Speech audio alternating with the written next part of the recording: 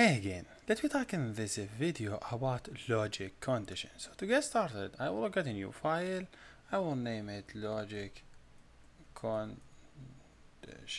Okay, and make sure always we are using function which is main rx have array of string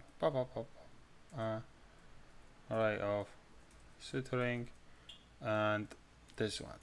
So what we mean by logic? When I talk about logic, that means the result either will be true or the result will be false. We don't have another cases. Either the result will be true or false. So is 3 greater than 5? So this false because 3 is not greater than 5. So what about is 5 less than 10? This should be a true. Yes, 5 less than 10.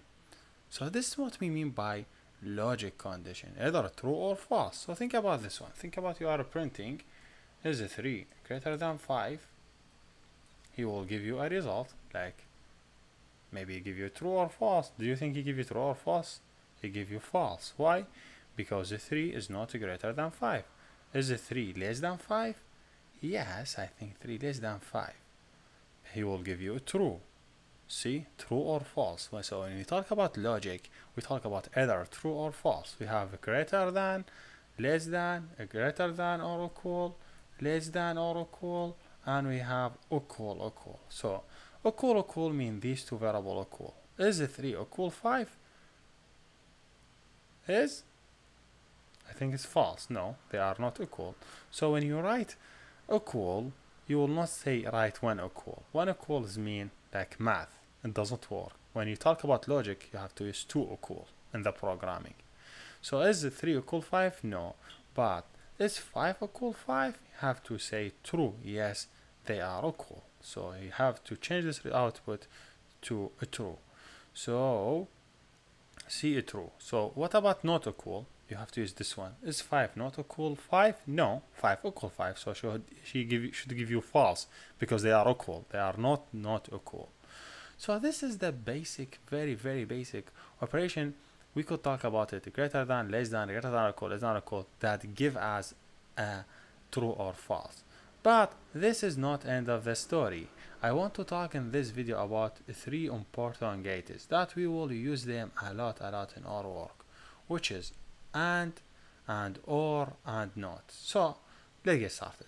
For and gate, it is the gate that we use it in to do 2 conditions. So I say if I have a true and I have another and true, the result will be true. Is that right? This is the truth table for it. You don't have to think about it a lot, but think about it in this way.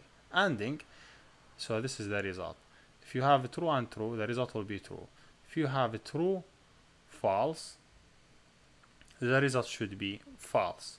If you have false true, the result should be also false. If you have false, both condition is false, the result should be false. Why? Because it's false. So only in the AND gate, only I have it, the result will be true if the both condition is true.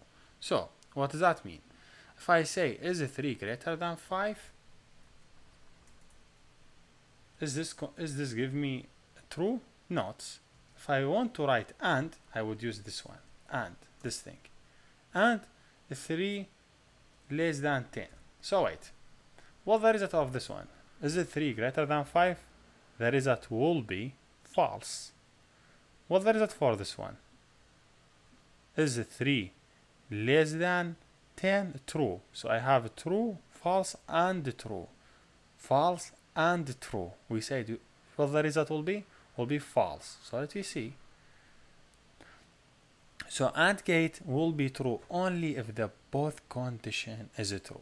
So make sure from this thing. AND gate will give you true only if the both condition is true. So he give you false. Why? Because this one is false. What if I say this? So is 3 greater than 5? Is 5 greater than 3? Yes, that means this side is true. What about this side? Also should be true. So if I say I have this is AND gate, and I have true here, and I have a true here, so a true and true, the result should be true. Now what you expect you will have the result should be true. So let me see what's going on. This is important part for you to learn how to do true false. I know you got this thing in the math, but you just want to know how to use logic. So hey, here you go, true. So you will have true only if the both condition is true. So I want to make sure if the number someone entered, which is variable n, someone entered integer, I want to make sure if this number is in the range of between 1 and 10. How I make sure if the number between 1 and 10? I have to do this condition. I say if the number greater than or equal 0, because I say between 1 and 10, and the number less than 10, because I don't want to include 10. So what do you think? Number here is 10. Is 10 greater than 0? Yes. Is 10 less than 10? No. So yes and no, true and false will be false, because 10 is not between 1 and 10. 10 is on the edge of the 10. So it's not between 0 and 10, because 10 is out of the binary. So I will give as false. But if I change it to 9, 9 is between the range between 0 and 10. So this is, you will use it a lot in your course. So false. So what if I say I have 9? 9 should give me true. 9 is in the range between 0 and 10.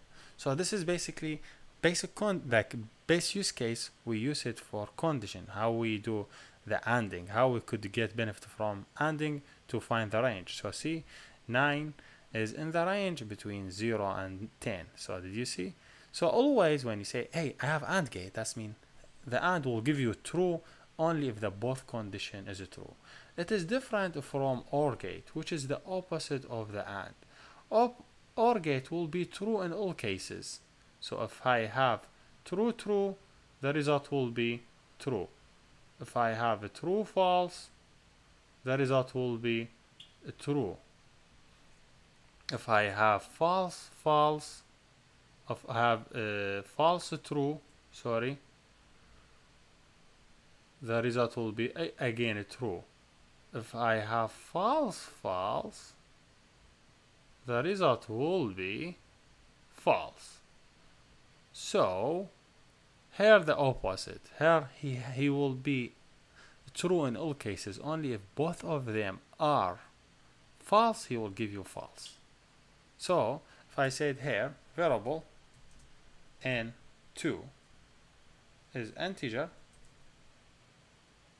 and equal 55, I want to make sure if the number 2 is equal 10, or the OR gate, you click shift and you click the one that the key under the pipe one. So shift and the pipe one, the pipe key. So double, you will have this one. So or the n less than 100. So not if, I mean a print. So what do you mean by that? I mean, hey, check for me. If the number is equal 10, no, the number is not equal 10. Or the number less than 100. Yes, 55 is less than 100.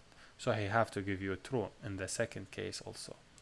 So this is basically how the gates work, how the AND OR work, how you do it. So when you need both conditions to be executed, you say, hey, I need AND this one and this one. When I need one of them to be executed, I say, hey, this one or this one.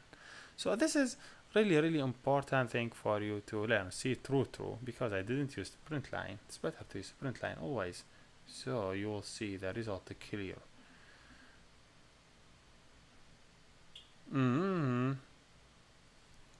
So I have to give you a true now. So this is basically, as I told you, how you do AND OR gates.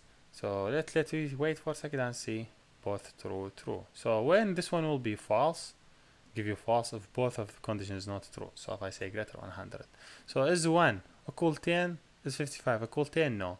Is 55 greater than 100? No. So false, false, or should be false.